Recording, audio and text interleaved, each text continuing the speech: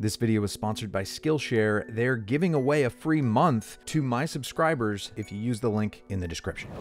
The human brain. From the moment you're born to the moment you die, the brain works 24/7 on less power than a light bulb, only ever briefly shutting down when you take a test or talk to someone attractive. The brain is responsible for astounding feats of genius like these. Catch me in the cold. Oh my God, Dave!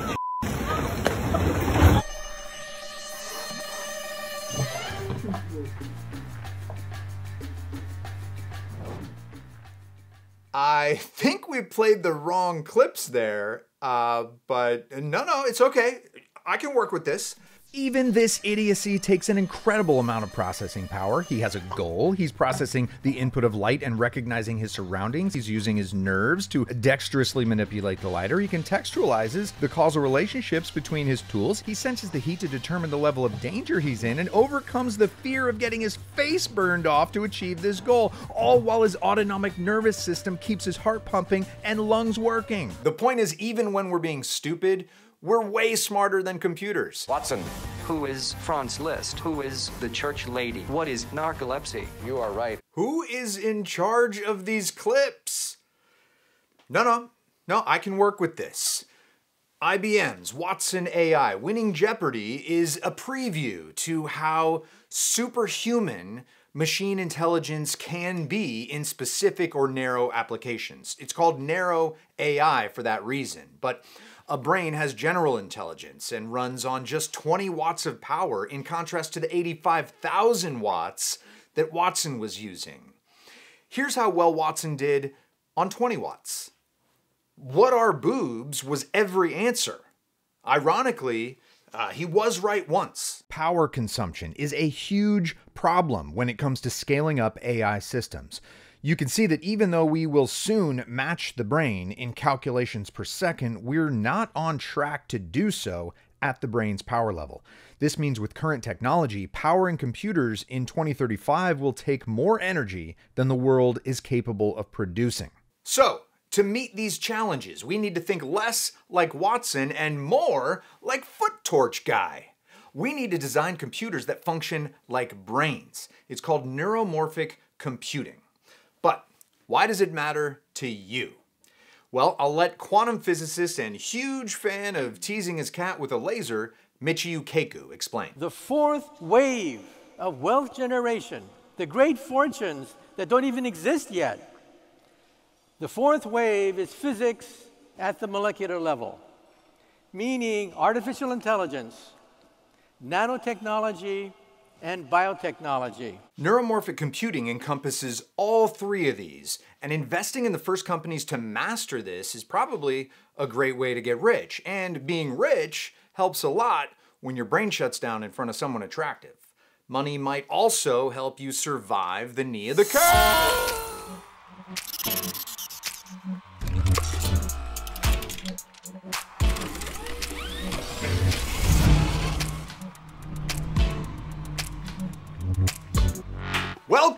Welcome to Knee of the Curve. I'm Emmett Short, keeping you up to speed on how fast you're being left behind.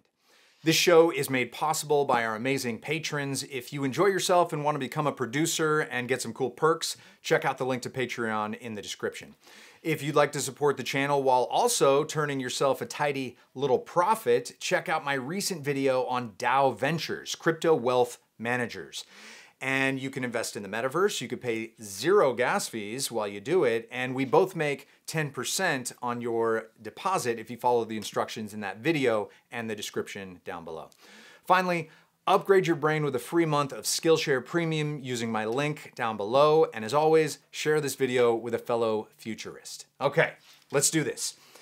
To understand why designing chips based on the brain is better, you have to first understand what it's better than. Since 1945, we've been using the von Neumann architecture, named after Seinfeld's nemesis. No, that's not him. Yeah, That guy, John von Neumann. He created an architecture which consists of a processing unit, a memory, and input and output mechanisms. This was super smart for 1945, but turns out having the memory separate from the processors creates a bottleneck, so they named that after him too. The bottleneck happens because no matter how fast your processor is, it's limited by the speed the memory can shuffle through this one channel. Computers essentially suck all the ones and zeros through one straw, and our solution to this bottleneck so far has been just to suck harder.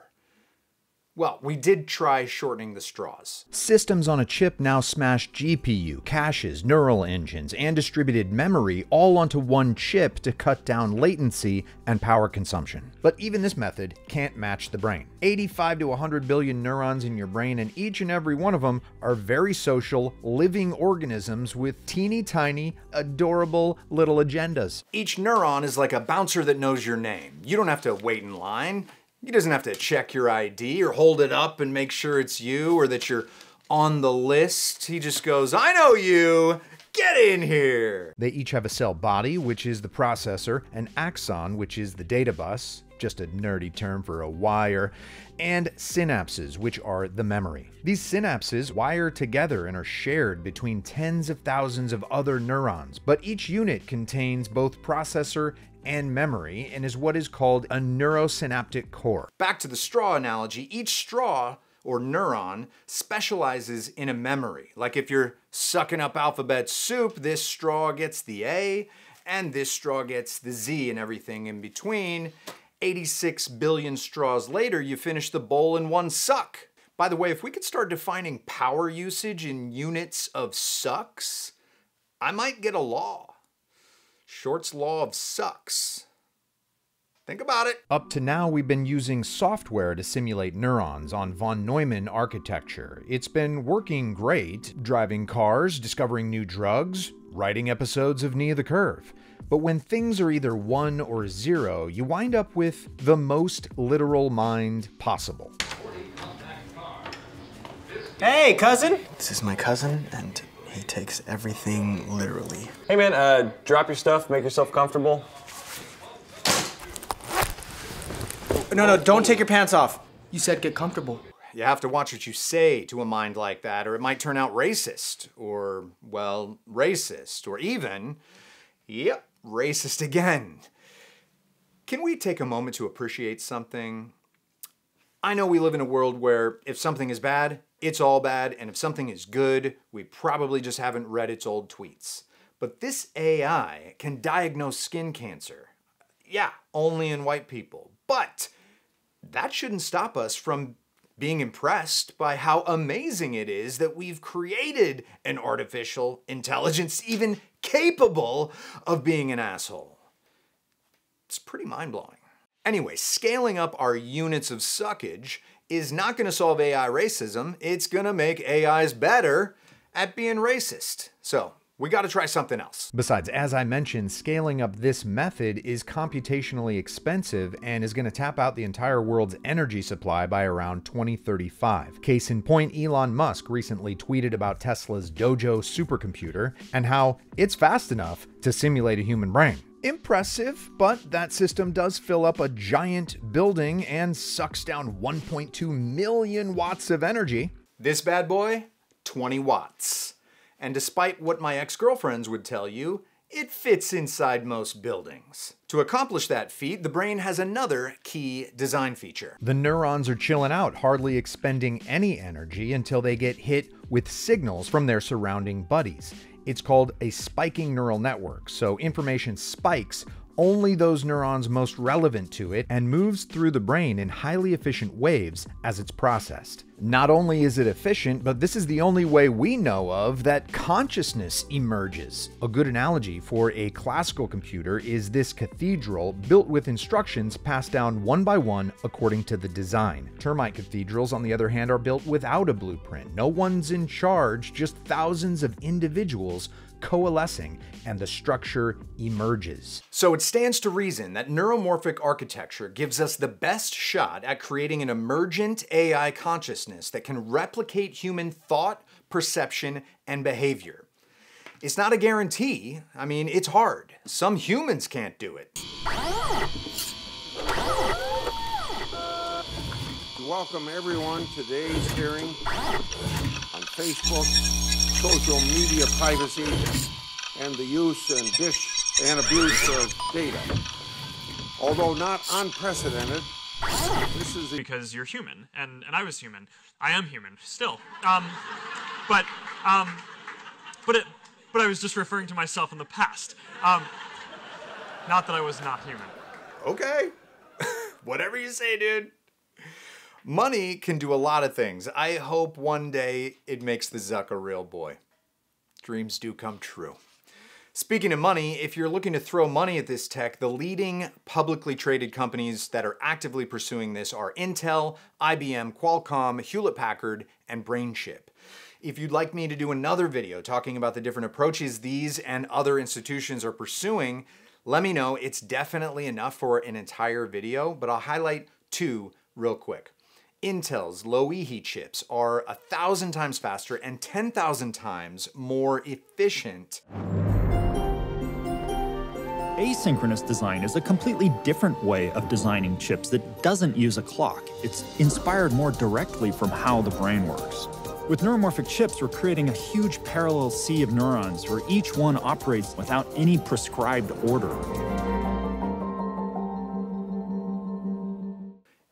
Intel's chips do still run on electricity, not miniature chicks in bathing suits. That would be crazy, but one researcher at UCLA is doing something almost as crazy. The structure of these chips is based off of neurons. So we're taking biological inspiration and then applying it to an inorganic system that we could use for computing. These look like neurons and synapses in the brain. Mm-hmm. They look completely biological. You coat a silicon wafer with some sort of polymer and shine UV light on it.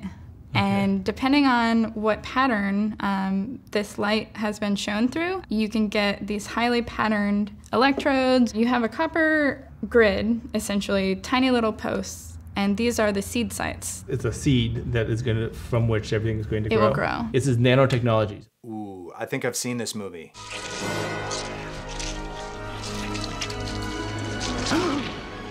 Yeah, I'm sure it'll end well. These chips are going to give your self-driving electric car more brains and more range. They'll give robots a sense of touch through the ability to map sensors in synthetic skin, and a bunch more cool shit. Not only could investing in this make you rich, but it could help us not have World War III over power consumption in 2035. So I say we bet on these guys and we bet big. But this is not financial advice, although you'd be stupid not to. I'm kidding. I'm not a financial advisor. I'm just, kind of a dick. No stupids allowed.